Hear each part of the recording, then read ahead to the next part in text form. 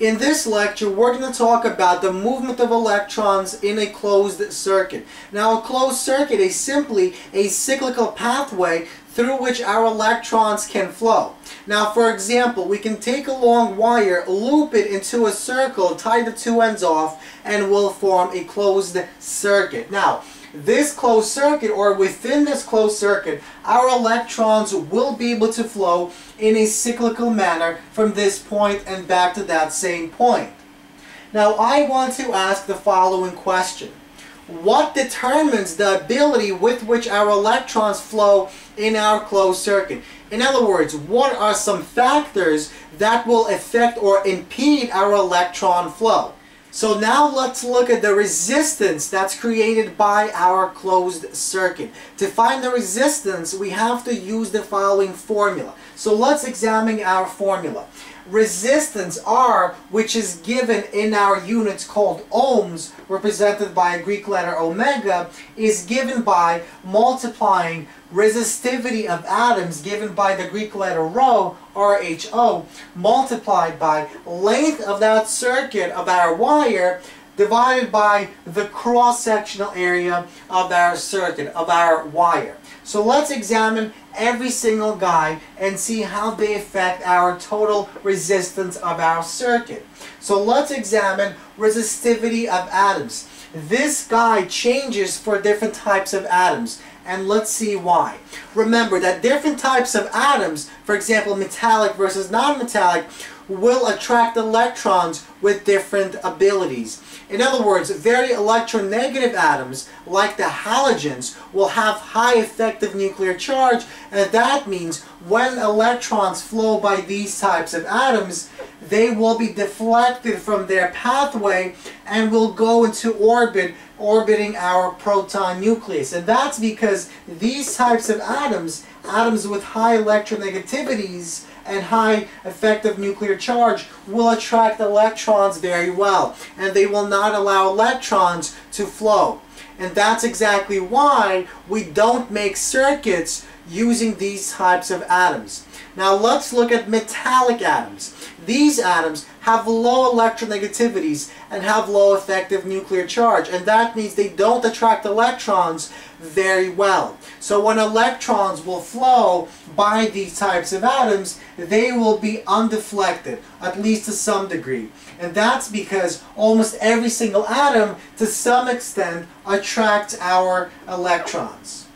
So, once again, this rho, known as resistivity of atoms, depends on the different types of atoms. If our atoms attract electrons very well, they hold on to electrons very well, that means this rho will be high. So our resistance to electron flow will be high. Likewise, if our atoms, our metallic atoms, are good conductors and they don't hold on to electrons very well, that means our rho for those types of atoms will be relatively small. So our resistance due to this guy will be small. Now, let's look at the length.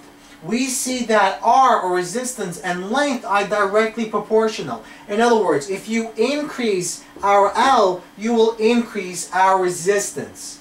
Now let's look at the A. We see that our resistance and our cross-sectional area are inversely proportional. And that means if you increase our cross-sectional area, you will decrease our resistance. And if you decrease our cross-sectional area, you will increase our resistance.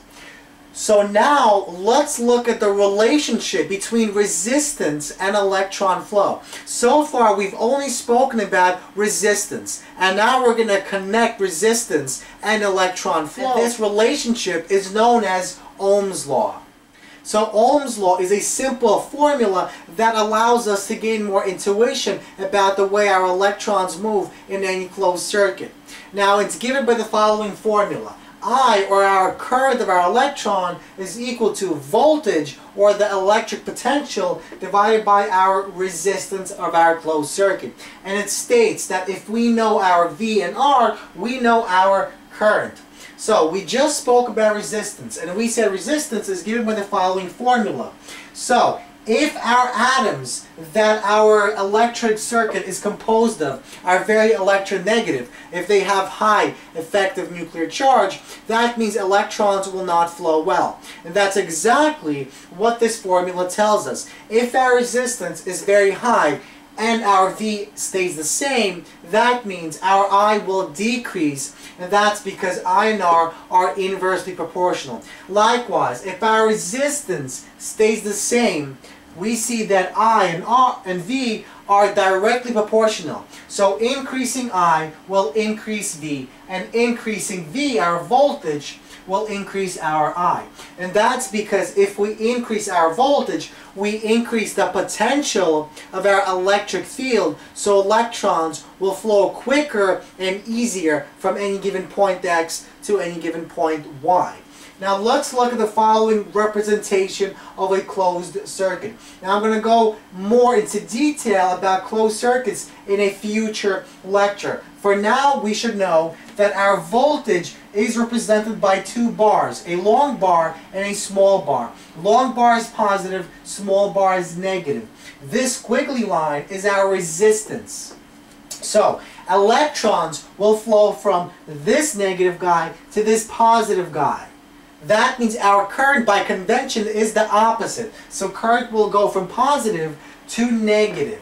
And when electrons pass this little squiggly line, they will slow down. And that's exactly what resistance does. The higher our R, the smaller our I. The higher our V, the larger our I.